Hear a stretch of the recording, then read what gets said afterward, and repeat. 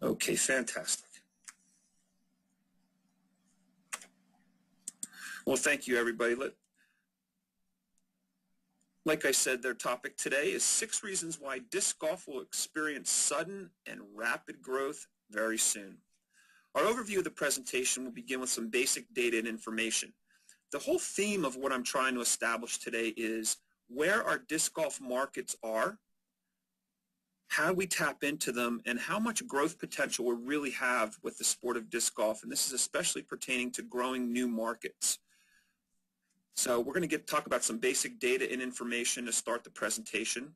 Then I'm going to get to the 6 reasons why I think this basic data and information and the trends specifically in disc golf, internally and externally, will contribute to this sudden and rapid growth. And then to finish up today, I want to talk a little bit about bridging your brand and your business with this explosive growth that we're ready to see. The bottom line here is that I believe disc golf is a maturing industry and it's poised for business growth. We'll talk a little bit about it. So I really believe that a great foundation has been built. But the question is, where are we going to tap into new markets? We know disc golf is very competitive from a business perspective, and I want to talk a little bit about this idea of, is disc golf a sport? Is it a form of recreation? What is really, what is disc golf all about? So let's take a look at it from 2 different points of view. First of all, let's look at it as a recreational outlet and what kind of markets we deal with disc golf as a recreational outlet. In 2012, the Outdoor Foundation did their participation report, and they report that 142 million Americans participated in outdoor recreation. This is everything from hiking, stand-up paddleboarding, anything you do to go outside and spend some time outdoors. They estimate 142 million Americans participated in outdoor recreation. I want you to think about that number for a second, because I was doing some research and I found out that the PDGA is up to about 62,000 in number. 62,000 people, PDGA numbers have been given out. And if we assume that those 62,000 active PDGA members constitute just 1% of all the disc golfers out there, so we say that's 6.2 million or whatever, 6.2 million people play disc golf, which I think that's probably a overestimate. But the bottom line is we're really looking at about 4% of all the people who participate in outdoor recreation play disc golf. That's 4%, and these are the most biggest estimates I could possibly come up with. Which means, from a bottom line, if only 4% of the people who participate in outdoor recreation participate in disc golf, then we have massive room for growth within this recreational community. That's if we look at disc golf as a form of recreation. If we look at it as a sport, we see that in the 2012-2013 high school sports participation, it reached a record 7.7 million students around the country. Again, my data here is dealing with just Americans, so there's a whole Asian market, a European market that we can tap into as well. But let's just deal with America for now, just so I could prove my point. Now, the National Federation of State High School Associations, 7.7 million students is a record for them. But when I burrowed down into these numbers, there were some interesting trends. The fact is that for boys football, girls basketball, girls softball, what I call the traditional sports, the numbers are actually declining. So there's an interesting sort of paradox where we're seeing the traditional sports, baseball, basketball, football, lose participation, yet students are participating in sports more and more at record amounts. So where's that growth coming from? Well, we're seeing it in what I call emerging sports. They have classified bowling, lacrosse, women's ice hockey. These new sports that are coming to fruition are getting more and more participation. And the bottom line is that what we're seeing is a trend essentially away from team sports and more towards individual sports, like track here, for example, with these young ladies. And the other, so more and more emerging sports participation is happening. And secondly, more and more women are participating. And if you know the disc golf industry, you know we basically have about 93 to 94% of our disc golfers are actually men. So in terms of growth and in terms of tapping into new markets, we have first our recreational folks out here, the 142 million people who participate. We have these new high school students that are trying different sports and different types of sports, going away from traditional sports. And thirdly, we have women as a tremendous growth area. So we're really excited about these three areas. Let's focus in on disc golfers. Since 2005, I personally have conducted what I call the disc golf survey. Our last incarnation was in 2012. I had over 2,300 disc golfers respond to this survey online. And we found out that I have a complete overview, and if you want the full report, I'd be glad to give it to you because it's very enlightening in terms of how we do our marketing and in terms of who our disc golfers really are. The thing that there's some pleasant surprises. Disc golfers are educated, they're motivated, and they're independent. We all sort of know this sort of from, anecdotally, but the fact is when we actually measure it, here's what we find. If you look at this part of this pie graph, we find out that about 55% of our disc golfers have a bachelor's degree or higher. So we are educated folks, we're smart, and we really need to tap into that. The next thing about our disc golfers are we are motivated. We find that about 40%, actually more than 40% here, about 55% of our disc golfers make over $50,000 a year. And that's pretty impressive because I think the stereotype of the disc golfer is the hangout dude who goes to play Frisbee on the beach with his dog or whatever. But we find out that these folks, our disc golfers, are motivated folks. 55% make over $50,000 a year. And if you think about over $75,000 a year, we have, 34% of our disc golfers make over $75,000 a year. So that's 1 in every 3 disc golfers are making pretty good money, which leads to disposable income, which leads to them buying discs from your brand or your business. What do these disc golfers do off the course? Well, I have a whole bunch of things that we measured, but here's just an example. We 10% speak Spanish. We have 1 in every 3 invest in the stock market. Over half of our disc golfers have kids. We see over half are dog owners. And we see a large portion, 61%, go camping. Again, that reinforces this idea of disc golf as a recreational outlet if our folks go camping as well. So they're not just playing disc golf, they're participating in all forms of recreation. So that's pretty exciting. And then we see that about every 1 in 4 travel for business. So these are people on the go, they're independent, they're motivated, and they're educated. So we have a great demographic here to tap into with our disc golfers. So that sort of lays the groundwork. That's sort of the raw data I wanted to present to you and give you an idea of who these people are, where we can find them, and what appeals to them. They're smart, they're independent, and they're motivated. So why do I believe that disc golf is ready for this rapid expansion?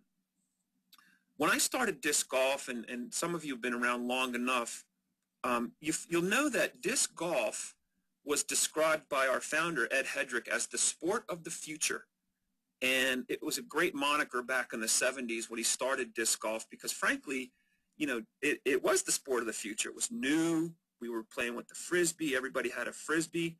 As a footnote, you should know there are more Frisbees sold in the world than baseballs, basketballs, and soccer balls combined. So it is the most popular piece of sporting equipment around the planet, which is really exciting. So how do these people use them? Well, they've discovered disc golf. And when Ed Hedrick called disc golf the sport of the future, it was a double-edged sword because it said we have some great potential down the road. But the fact is that the future is like that carrot that dangles out in front of us. We never can quite reach it. Well, I'm here to tell you today that for disc golf, the future is now. We have, in 5 decades of growth since the 1970s, disc golf has grown from a grassroots sport. We've developed businesses, we've developed courses, and we've developed an industry now that is primed for this massive growth. And here's the 6 reasons why I believe this is so. First of all, there are external factors, there are internal factors, and then there's a combination of both. So let me just review the 6 reasons why real quick, and I'll talk about them specifically as we move forward. The external factors really are twofold. I believe there's lifestyle changes that we've undergone. How many people tell you they're busy? Everybody's busy, busy, busy. We're almost sick of hearing that. But the good news is that disc golf fits into that busy lifestyle. It doesn't cost much to play. You can play 18 holes in about 2 hours. So it really fits into today's lifestyle. The second reason is this external factor of sports participation. Like I've mentioned already, the research is showing that traditional sports are losing players. Baseball, basketball, and football are losing players.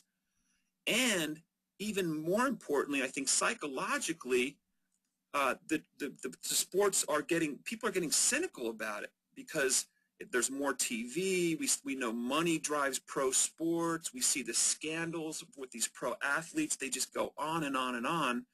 And people are really getting cynical about the traditional sports, which is leading them to think in different ways. And what else can I do besides play basketball, baseball, or football? So they're finding these alternative sports like disc golf to participate in. Some of the internal factors, and this is really where I believe the biggest part, I give disc golf, the leaders of disc golf, a lot of credit, because these internal factors, nothing would be possible. The growth I'm talking about would not be possible without these internal factors.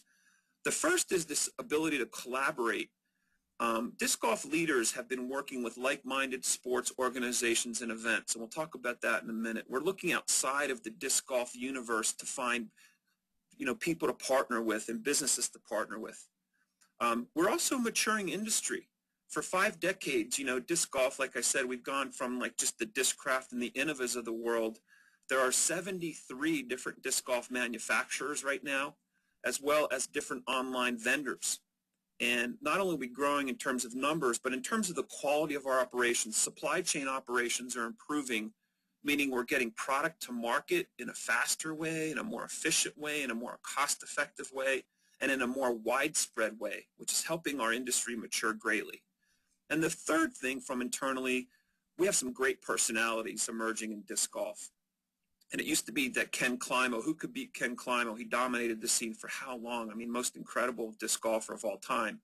But we're seeing parity now, and we're seeing these great personalities emerge, which is leading to rooting interest in more dramatic things on the course as they happen. The sixth, and what I really believe is the most important reason and why I'm so excited about the growth of disc golf, is that we're seeing great media is emerging. We're seeing the businesses themselves internally, we're tapping into a bunch of different robust media outlets, these external factors that are available to promote our brands and our businesses, and we'll talk about that in a minute. Externally, I mentioned lifestyles change. Disc golf fits into a modern lifestyle. No secret there. We know that. We're out there playing. We see more and more people playing, but not just, people from all walks of life are playing. Families are playing. Lawyers are playing. Homeless people are playing. I mean, we get them all in disc golf. There's no doubt about it. And this idea of traditional sports experiencing a decline, I'm not going to beat a dead horse here. So those are the external factors that are happening. Internally, our disc golf leaders are collaborating. Who are they collaborating with? We're collaborating with other sports, ultimate, beach volleyball, jet ski racing. These are some of the beach volleyball and the jet ski racing. They're the ones that are happening on the Beach Sports Network, who we produce our TV shows. We're also getting involved with, mountain biking and really, and not just the sports, but the organizations. For example, the Convention and Visitors Bureaus. I've been to conferences where the rights holders are invited to present, their bids for different events. These guys are fumbling over each other. I mean, Jeremy Rusko and we've worked with our Emporia Convention and Visitors Bureaus. I've worked with the Convention and Visitors Bureaus in Fountain Hills, Rock Hill, South Carolina, Allentown, Pennsylvania, all over the country. And these organizations are very interested in our sports, and they're helping us leverage our sport to broader audiences. And, of course, the events. We're collaborating with music festivals. We're collaborating with other sports, Ultimate, for example. WIFDIF is now talking about doing overall events. So really, really neat stuff in terms of our collaboration. It's not just about disc golf anymore. We're broadening our horizons. The industry is maturing. It's gaining in critical mass. I use disc our disc golf manufacturers as an example here, Innova. Innova fills a UPS truck once every 2 weeks, sends it up to Coraopolis, Pennsylvania, which is where Dick's Sporting Goods is located, and they dump off a bunch of discs for Dick's Sporting Goods to distribute around the country. You know, Jeremy Rusko, who is on this call right now, he's been doing amazing stuff down in Emporia and in Texas and in Kansas City, where his shops are located. We're getting product, getting inventory to these markets, distributing them, creating customized discs. And it's not just happening in these storefronts, it's happening online as well. So our supply chain operations are really getting worked out, and that gets our products to market much quicker and to a much wider audience. And then finally, our individual stars are beginning to emerge. Here's Will Schustrick and Avery Jenkins. I mean, Avery is a social media darling. He really knows how to communicate with his fans. Will Schustrick, one of the top golfers, of course, in our era. And what's happening is, with this parity in disc golf, these people are competing at levels we can't even imagine. So but it's not just about the players. It's not just the Macbeth versus the Schustrick or the Wysocki versus the Avery Jenkins or the Nate Doss versus Dave Feldbergs anymore. We're talking about manufacturers are now competing. We know the Prodigy Innova dynamic that's going on. We know that with the different targets that are coming out, Disc Golf Association has more competition than ever. So there's rivalries that are being creating, and it's a very dramatic time in our sport. I like that transition. The thing is, with those 5 factors in mind, it still doesn't answer where all this growth is coming from and how are we going to tap into this growth? How are we going to harness this growth? Well, of course, being in Disc Golf Planet TV, my opinions are a little bit biased, but I think it's the truth. I believe great media will open up these new markets.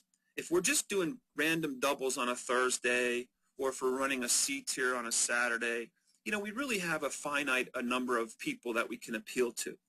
But the fact is that with YouTube, with our live streaming, with our TV production, as well as social media, press releases, all these different things that happen, we are able to tap into new and emerging markets out there and let them know that there's this great story about disc golf that needs to be told. So that's where I believe the real growth is going to be coming from.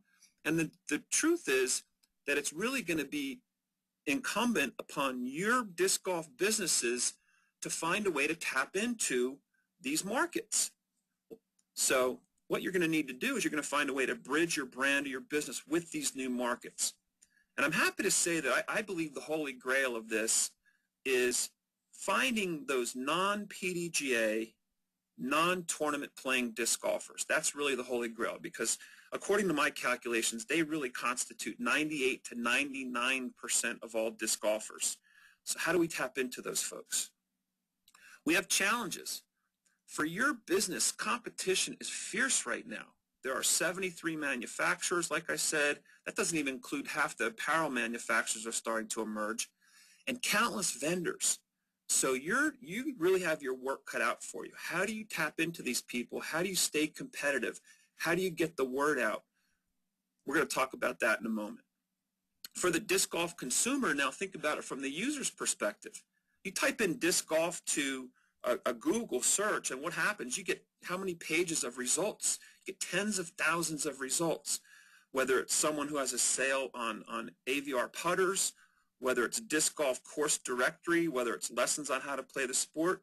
My gosh, from the marketplace, and I'm sorry, this is a repetitive thing here, but the fact is that the marketplace is really confusing for consumers. They really have a lot of, almost too many options. Well, I'm happy to tell you that from Disc Golf Planet TV's perspective, we have in the past, and we will even more so in the future, be able to bridge your brand with those hardest to reach disc golfers in a clear, concise, and focused way. We're going to focus in on what your message is, and we're going to focus in on who these customers are, so we can really help you. So the question is, what is the secret sauce? What is this thing? Okay, we have all this stuff happening. We know there's a lot of great energy in disc golf, but where do we go with it? How do we really tap into this?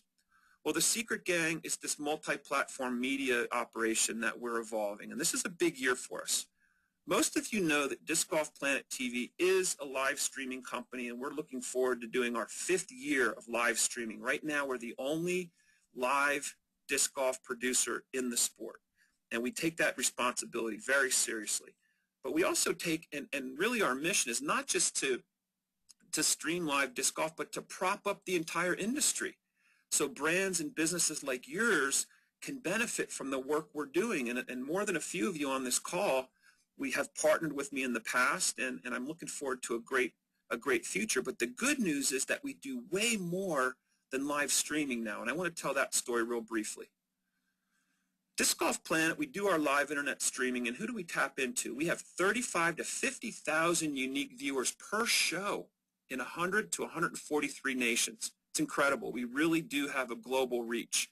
And when I go through the log files and see that Afghanistan's watching, which is probably military folks over in Afghanistan, we're getting viewers in China, we're getting viewers in all parts of the world. Absolutely incredible viewership.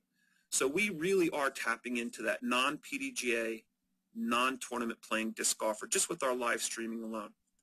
This year, we're going to continue our television broadcasting efforts with the Beach Sports Network, and this is a beach volleyball group, a jet ski group, and with the PDGA leading the charge, we're producing 4 more shows this year for the Beach Sports Network. We're going to reach 60 to 80 million households across 24 regional sports affiliates. Absolutely unprecedented in our sport. So whatever your message is, whatever you're trying to sell, whoever you're trying to attract, we have unprecedented reach with our TV shows. And this is the most powerful, this is the biggest audience ever in the history of disc golf, and we're proud to be a part of that. We also have the press releases. So these are sort of the broadcast elements, these top 2. But there are other ways to distribute our message as well and help you distribute yours. We have a service called PR Web. PR Web is a press release tool that gets us to 6,500 news outlets around the country and around the world, reaching 60,000 impressions per press release. So think about it. You have an event coming up, a big event, or you have a product you want to release, or you have a player that you're sponsoring. We have the ability to create a press release for that and tell the world about it. Not just the disc golf world, but again, this non-disc golf, market out here who may know a little bit about it, but that aren't involved yet. We're reaching those people. Social media. We have 7,500 Facebook likes, and we're going to get over 10,000 this year. We're going to get to over 10,000, 2,000 Twitter followers, 500,000 YouTube views, and wow, that's pretty good for social media. I'm going to tell you, though, my own personal perspective on social media is you have to have it, but it is not a secret recipe. It's not the be-all, end-all in terms of promoting your business. It gets your brand out there, but does it really convert customers? I mean, we can have contests, and a lot of people think that just growing your number of likes is, that's their goal. But our goal really is to convert these likes into customers, isn't it? As a business or a brand, you got to find a way to turn these viewers and these followers into customers, and we have a way to do that. We know how to do that. We have an opt-in email list. We have over 13,000 opt-in emails that are disc golf specific. They're from our Disc Golf Planet membership, and we've been doing this for so many years that, again, 13,000, and this opt-in email list is powerful. I'll give you an example. When we broadcast on Disc Golf Planet TV, we send an email out to let them know we're on the air. Within 15 minutes, our viewership explodes. We're getting Disc Golf Planet TV lifetime memberships through the door, and we're converting this email list into customers and into active participants and into dollars and cents. I'm going to be blunt about it. So by partnering with Disc Golf Planet with your brand, we can fast track your sales. If you have a disc on sale or an event you want people to register for, boom. Emailing should not be underestimated because it is a powerful force. And then finally, more traditional on-site event marketing, the events we go to, we can interview you on the air, we can product placement and banners, and we can let people know about your brand. The question is, how does Disc Golf Planet going to do this? I mean, I can't do this all myself. And so I have built, and I'm really so happy that this year I finally am getting I finally am getting some help. And I'm going to unmute everybody so we can go through this. But I want to thank you all so much for your patience here. But I want to introduce a couple of the team members here. My name's John Duesler, like I said, and I am I'm the principal of. I'm going to mute just a couple people here. Just stick with me, gang. You guys can still see my screen, yes? Yep. Yeah, good. Okay, thank you. So let me just, I want to introduce you to, this is Dara Padwell-Audick, who is from down in Virginia. And Dara is our media strategist, and she really is going to help us talk about not just, what we do, but how we do it and how we can tell a good story. So I'm going to pass Dara on to you for just 2 minutes. I want to introduce you to her. And Dara, would you tell us a little bit about what your role is going to be with Disc Golf Planet and really with Terra Firma Media, our parent company? Hi, guys. So my background actually is in a combination of marketing, advertising, and broadcast television. I've been doing broadcast television for ESPN and CBS and the larger networks for about 30 years as an executive producer and also building brand awareness for different sports and properties. So I'm excited about disc golf as an emerging sport. And in the last 2 years, with my involvement in sort of alternative sports, I'm realizing that the trend is moving more towards individuals, and that the opportunity here really is for us to reach out and build this brand, as John says, with the non-association members.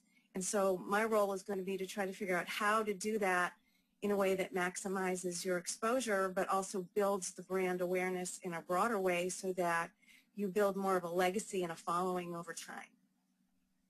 That's great. This is the summary. Thank you, Dara. We're excited about that. We'll hear more from Dara as we all move forward throughout the season. Secondly, I've had the good fortune of having Rebecca Duffy, who is our social media queen. Rebecca, you might know from our broadcast, but we're going to put Rebecca to work as our communications director. And Rebecca, are you with us? Rebecca might not be with us. She's actually attending her dad. She's with her dad right now, who is in the hospital. So unfortunately, she is not with us. But Rebecca will be handling both our social media and some of our public relations work. So we have help with her. And the third person I'd like to introduce is Bobby Taylor. Bobby is really very excited. He's a web developer. And I have some ideas with Bobby. But Bobby, are you with us? I am. Great. I am. Bobby, tell us a little bit about what your mission is going to be. And I'm happy to call Bobby a partner here with Disc Golf Planet as we really focus a lot of our efforts, not just in terms of our media efforts, but in terms of helping you vendors expand your market role. Bobby, tell us a little bit about what you're up to. All right. Well, like John said, my name is Bobby, and I come to the table with 13 years experience owning and operating an online web development and marketing company. I fell in love with disc golf about 2 years ago and have been watching it grow in my area at a tremendous rate. And I saw along the line that there was a lot of people asking about disc golf apparel, and we were going to tournaments, and we noticed that so many people had the same gear on and things of that nature.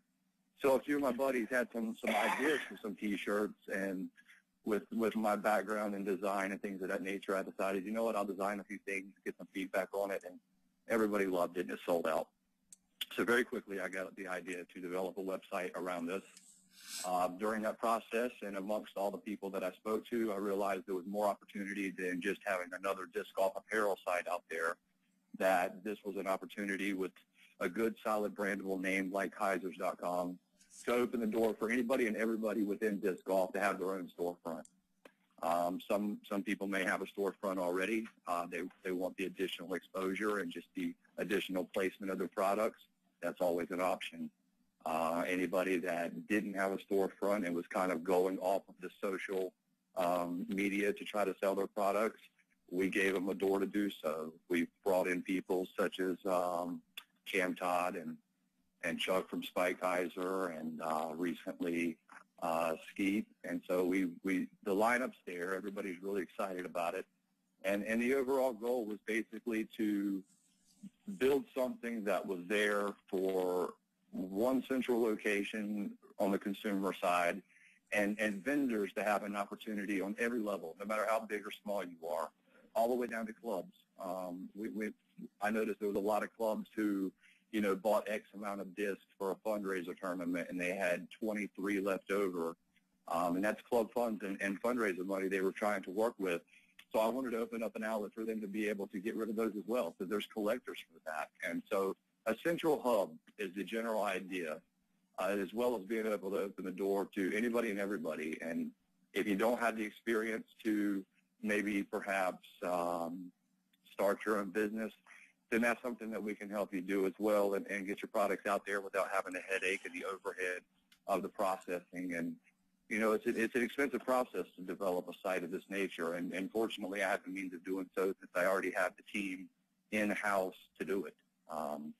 That's great. So that's pretty much it in a nutshell. I mean, I could break down a million different facts, but again, like John said, we recently started talking about some ideas of how we could expand the exposure for all vendors as well as disc golf itself. And so between some conversations that he and I will still have, I'm excited on multitudes of levels about Heisers.com and the growth of the sport in general, which is my main objective. That's great, Bobby. Thank you so much. And I'm here to tell you that one of the things I'm excited about with Bobby is that having this unifying force and really creating sort of a vendors association where, not everybody's going to be part of it, but the disc golf leaders are going to be part of this. And it's a way that we unify our forces. We'll talk about operations. We'll share some of our things. And as much as we're in competition with each other, I think it's a great way to leverage our presence here in the industry with getting the vendors together. I want to just say real quick that our Disc Golf Planet team, this is sort of our strategic team, but we have on the production side, we have a lot of great people that we work with as well. And I'm not sure if Crazy John is on the line. Are you on the line, Crazy? Knock. Crazy, good. Hello, you're on the air. Thank you, sir. I just want to introduce Crazy John Brooks real quick. Crazy John has been the face of Disc Golf Planet for the last 3 years, or 4 years, I should say. And Crazy, I want you to just, if you wouldn't mind, just in a thumbnail, tell us a little bit about some of this, the possibilities that you think that Disc Golf Planet has the opportunity to help with disc golf, and some of what excites you about what we do. Thank you, John. Excuse me. Good afternoon. Good morning, everyone. And thanks, John, for putting this group together. First of all, it's compelling to know that there are other people equally as interested and passionate and compassionate about our sport. It's kind of like we got the whole thing in the palm of your hand when you put the right people together. So thanks to those of you that have joined in as well. Off the top, I've had a recurring kind of fulfillment that Disc Golf Planet has given me, and I think we can possibly all share this, is that we have this inner need and desire for disc golf and flying disc sports in general, in my case, to succeed, no matter what the effort is required. I've taken it personally. I feel really lucky to have an outlet such as Disc Golf Planet and others. The PDGA is very cooperative in a number of fashions to keep me involved and to let me be close to the heartbeat of the game, the family, the people, the activity that I like so much. It's number one in my life. So, again, I think it's important to remember that power will always be in numbers, I think. I would say when we work together, our byproduct is always going to be a more outstanding result. Working individually is fun, but I would consider that for people to classify as their developmental stage, because not until you get on a fast-moving train are you going to cover a lot of ground. And we have been steadily trying to develop this train, so to speak, as well as building tracks and shoveling coal in to keep the Disc Golf Planet train going. And thanks to the blessings of our dear supporters, I feel we are still steadily moving forward. So it excites me to hear the talk about developing a retail awareness through the, I'd rather consider Disc Golf Planet more of a network, because that's how we're beginning to realize that we have to think. We have to cover all the bases because there's only one. We can't just go back to CBS and say our program needs this. We're the CBS, we're the program, we're the writers, the producers, the camera people, all the way down to the show producers and executive producers. So what John and his criticals have developed in Disc Golf Planet and Terra Firma is a real standalone turnkey operation that is showing signs of success in that our product has been getting sharper. And that's what I feel proudest of, is I'm working alongside people who are constantly improving their personal output, their personal performance, their selves, and we're having a lot of fun doing it. And that is very easy to keep doing. You know, when it's fun, you'll want to do it. We all want to pick an area of specialization that we have a lot of fun and hope we can get paid for it. That's what life is. There you go. So that's what we're shooting for, is we're developing a much bigger, much more integral, more professional platform to enable people to advertise, to co-promote, and to piggyback, and that's a lot of fun. We can definitely garner some energy now, and I pride being able to deliver for everybody, no matter what the need is. So thank you. that's how I feel. Growth is, as you say, right on the tip of our things to do list.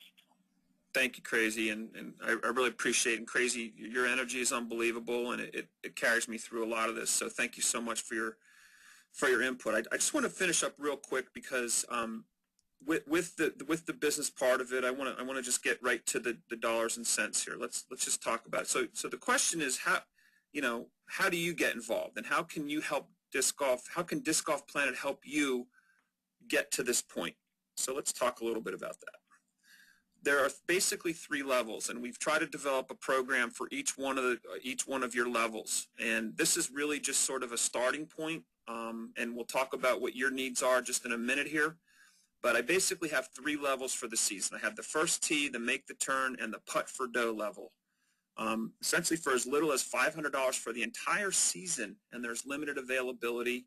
We'll get you in the vendor directory. We'll promote you through our emails, through our social media, and we will also recognize you on our live internet broadcasts. And this is in the form of, we're happy to bring, whoever the vendor is going to be. It's going to, our friends from New Hampshire or whoever that might be, UB Disc Golf or whoever it is.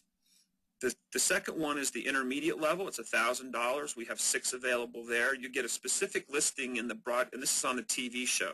Essentially what we're going to do is we're going to have a plate. We're going to have 2 times during our broadcasts on the TV where we say, if you're interested in disc golf, you can visit these local vendors. And what we'll do is we'll post 3 of those vendors on the screen with your phone number, your website address, and your name of your company. And you'll be listed for 15 seconds in front of these 60 to 80 million households, potential households, as a company that they can go to and buy disc golf equipment. That's going to be a huge thing for just $1,000. We're also going to be able to list, we're doing a monthly product review. You see it a lot in magazines where they feature a product every so often. On the website, we're going to have 3 products included each month. And one of your products, you can do it 3 times a year if you have a new product or service you want to feature. We also, this is where the Heisers.com commerce site will come in. We'll work with Bobby and we'll get you included. We'll put you in the shopping cart so you can sell one of your items or a couple of your items on the site. And of course, we'll mention you as a sponsor on our live internet broadcast as well. For $5,000, there's 3 spots available only. You're going to get a 30-second commercial on the Beach Sports Network TV shows. You'll have to produce them yourselves, but again, we're reaching 60 to 80 million households. That same commercial will be broadcast on the live broadcasts.